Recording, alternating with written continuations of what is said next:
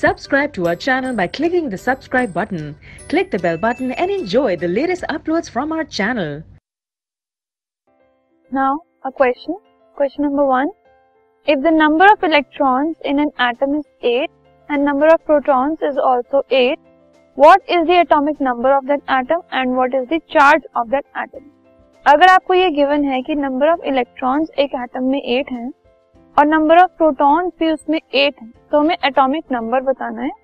तो क्योंकि atomic number number of protons के इक्वल होता है, तो अगर प्रोटॉन्स 8 हैं तो एटॉमिक नंबर भी 8 होगा. और अगर हमें चार्ज बताना है तो इस एटम का जो चार्ज है वो 0 है, क्योंकि जो number of negatively charge electrons हैं वो भी 8 है और पॉजिटिवली चार्ज प्रोटॉन्स हैं वो भी 8 है.